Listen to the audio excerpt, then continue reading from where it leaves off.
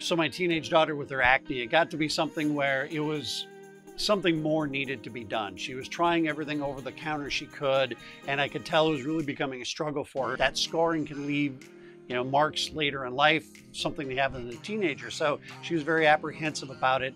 But our first visit to Dr. Rachel Ness, I remember her saying, it's like, you don't need to worry about it. We're going to take care of it. And now, a year later, I think since the treatments, her skin is flawless. Like, it looks fantastic.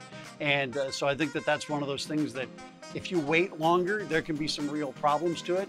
And I always say, if there's a solution for something, why not take the solution that's there instead of saying you don't want the solution that's very easy? The better to do it sooner than later.